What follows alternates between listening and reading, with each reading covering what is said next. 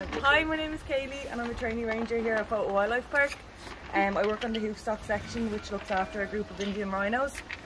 Today is a very special day. We are celebrating not so little baby Joy's birthday.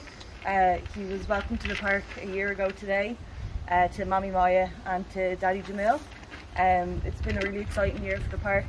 Not only is Joy the first rhino born here at Fota, but the first Indian rhino born in Ireland, which is really important because the species has been listed as vulnerable under the IUCN Red List. So the staff have kindly made a cake. There was fruit and veg on it, but Joy has eaten all of it, and the rest of the cake is just made out of pellets. So if you are down in the park in the next couple of days, make sure to come down and wish Joy a happy birthday and join in the celebrations at Fota.